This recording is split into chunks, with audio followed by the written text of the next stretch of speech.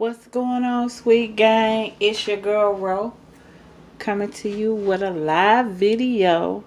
This one is live and lit because in this video I am going over the apple recipe with you all. And to all my subscribers, welcome, welcome, welcome. If you are new to my channel, go ahead and hit that subscribe button.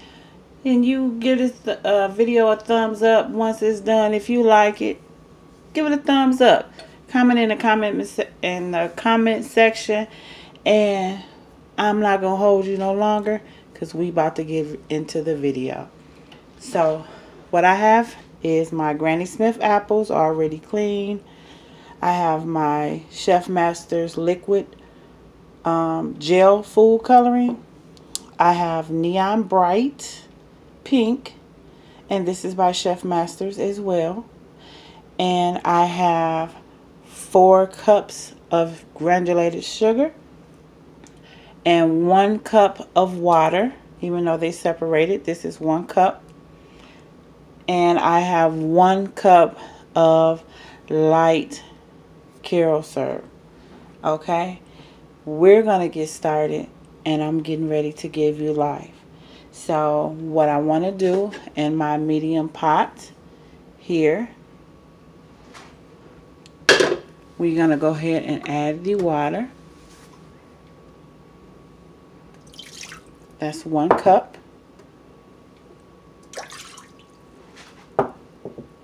And we're going to go ahead and add the 4 cups of sugar. And we're going to go ahead and add the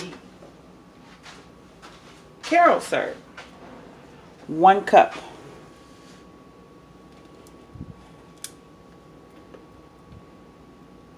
Okay, taking your 400-degree spoon, meaning this spoon can stand heat.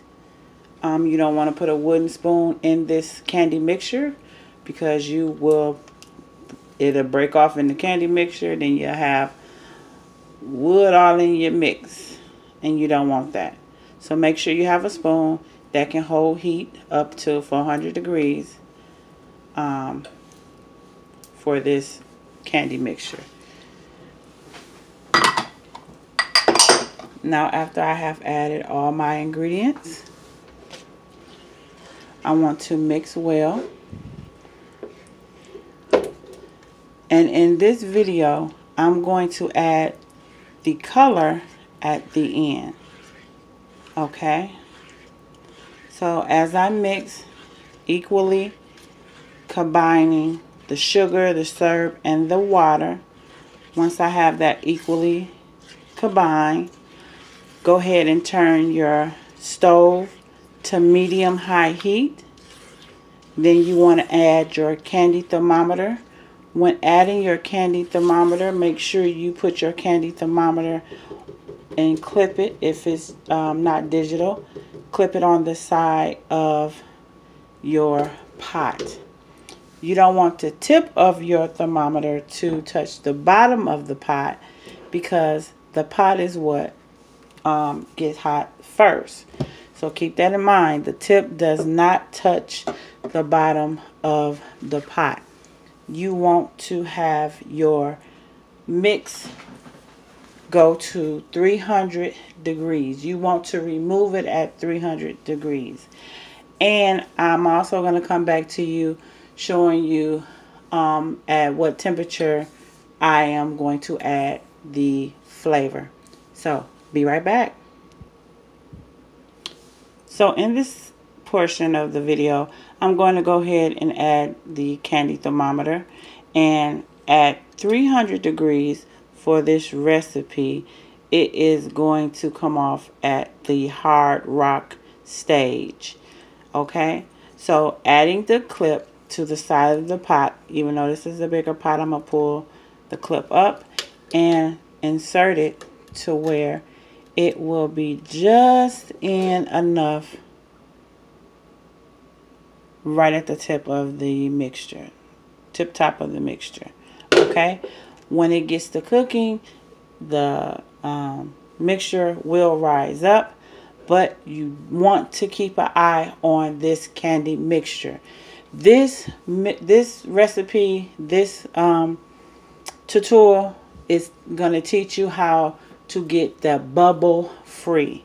And everybody always asks, I get bubbles in my apples. Well, the main source to make sure, the main thing to do to make sure that you to achieve the bubble free is to clean the wax completely off your apples. Completely off your apples. So that's part of the process of having bubble free apples. So as we have our candy mixture cook up to 250, I will be back to show you how I add the flavor.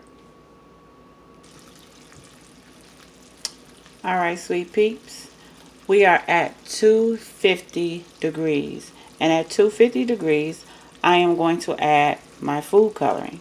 I'm sorry, my flavoring, which is by LorAnn oils. And what I'll be adding, let's see if you guys can see that okay. It's called cake batter, and it's by LorAnn oils. Trying to get it to where you guys can see. This is LorAnn oils cake batter flavor, and it's 1 dram full of flavoring. But with this recipe, I'm only going to add 4 to 5 drops of flavor. So some people add a full bottle. I don't require that you add a full bottle because this is very potent. It all depends, and it's really up to you. But in this recipe, I'm adding 4 to 5 drops.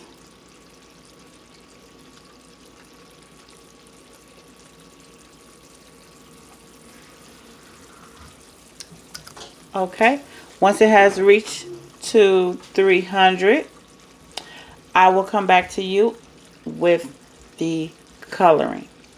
Also want to mention before I bleep out, when adding some of your food coloring to certain mixtures, it will bubble up. But in this video, I am adding my color at the end. And as you see, the texture of the mixture have changed. So now we're going to wait till it reaches 300 degrees and remove it from the eye. Alright, sweet peeps, we are back, and due to the time of the video, it is edited and it is broke down because the actual time to cook your mixture is longer than what you're viewing on this channel. So please keep that in mind. It now is reaching 300 degrees, so I'm going to go ahead and remove my mixture. You're going to see that your mixture begins to turn brown, and that's fine. If it gets too dark, your mixture is burned. I removed it from 300 degrees. Please, I tell you all, do remove it at the time that it's supposed to be removed. Going past that, it'll burn quickly. So please remove at 300 degrees for this particular recipe. I'm going to go ahead and add my Chefmasters white, adding a few drops in there. And I'm going to go ahead and add my my neon bright pink, shaking it up, adding a few drops. So I'm going to add four drops, mixing it. And remember, you don't want to wait too long to dip. Now looking at my mixture, it's not all the way pink, so I added 4 drops. So what I'm going to do,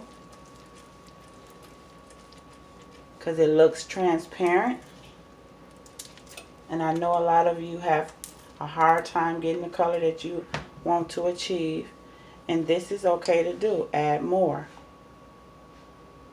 a few more drops. So that was about 3 more drops. Okay. And no, I didn't add no more white.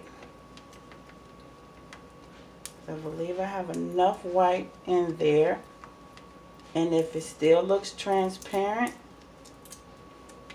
it's okay to add a few more drops of white.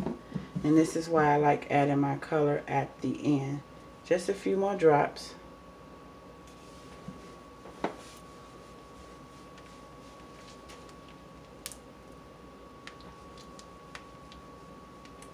Mixing it well till all the white is completely gone. Okay? You don't want to spend too much time mixing because remember, this will harden up. It will thicken up. Okay? So that's the color. Now you want to let the bubbles settle before you dip. If you dip and you still have bubbles in your mixture, then you will have bubbles on your apple. Okay?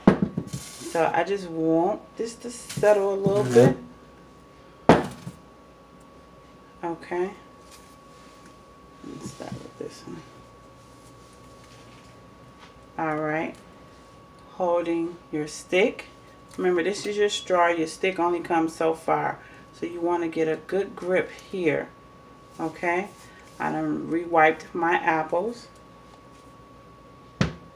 And notice a few bubbles in here. But going towards the bottom, but not touching, so that you do a rotating turn to completely cover your apple.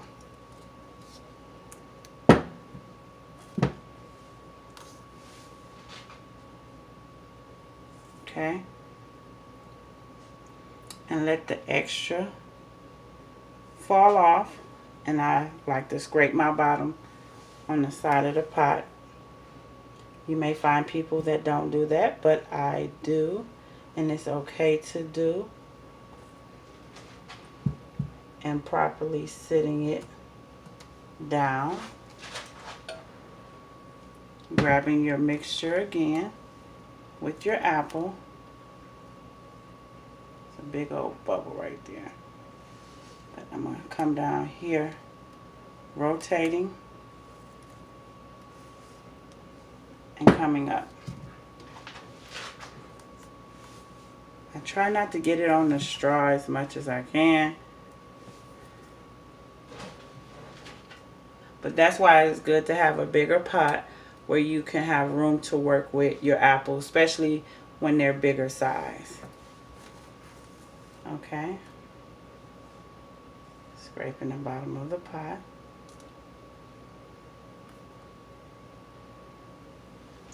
And placing it neatly so you can have a finished bottom. Okay. You want to wait for it to dry and cool off. Okay. This one is about ready. I'm going to let it sit because it's not all the way settled. Turn off your stove. Okay. When you're done with your apples, never sit them by your stove. They will break down. The candy will break down from the humidity and the heat. When is it okay to bag your apples? You can actually bag these right after you dip them, but leave your bag open so that your candy won't break down. It's okay to bag them right after you dip. Okay. This one ain't all the way dry, but I just wanted to show you guys.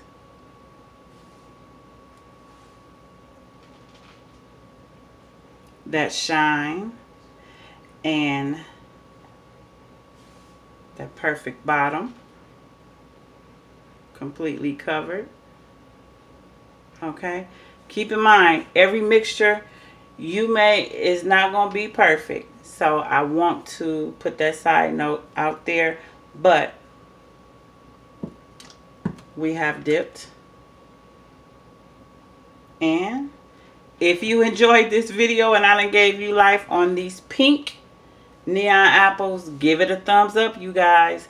If you're new to my channel, go ahead and hit that subscribe button. You don't want to miss what's coming next. So, toodaloo, and look forward to you in the next video. Bye-bye.